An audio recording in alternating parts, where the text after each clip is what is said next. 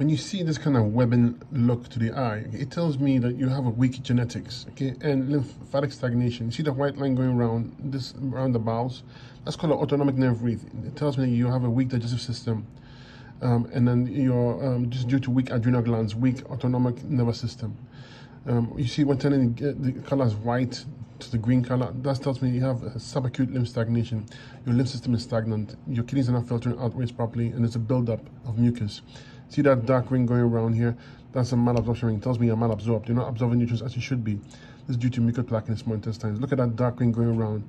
Again, that's called a skin ring. It tells me that you are not eliminating waste properly through the skin. Okay, this is due to weak thyroid as well and weak kidneys. Okay, you can see the purple color in your arterial pupil.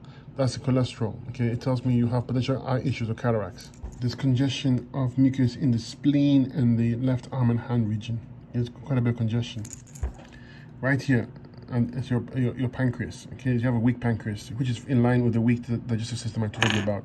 Okay, and right here is where the ovaries are. See this excess mucus covering it as well. So you need to address this. You have congestion of the adrenal glands. So it's quite obvious. Quite a little bit of mucus, and here the kidneys. So weak adrenals, weak kidneys. That's why you have the lymph stagnation. The pileup of mucus, you can see the white color. That's lymph accumulation due to weak adrenal glands, due to weak kidneys. Kidneys don't filter the lymph system, and the lymph system will back up, and you have this waste buildup.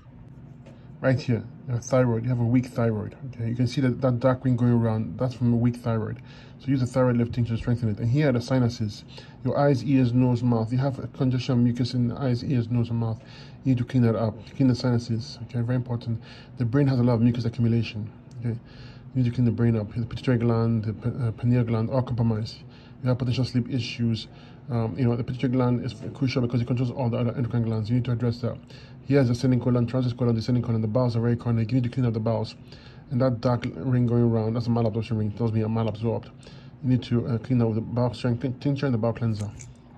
You see that the blood vessels on the white sclera shows high acidosis, high inflammation.